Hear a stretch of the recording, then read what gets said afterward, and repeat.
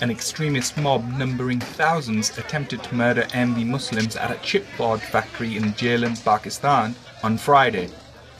The violence then spread to the nearby town of Kala Gojran, where a second set of rioters ransacked the Ahmadiyya Mosque Baitul Zikr earlier today.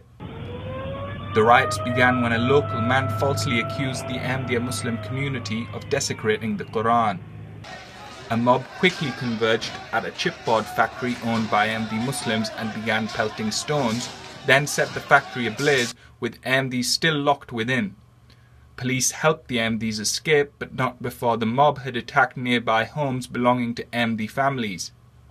The Ahmadiyya Muslim community has faced decades of often deadly persecution in Pakistan. Last year, an elderly lady and 2 children were murdered in a similar incident in Gujranwala.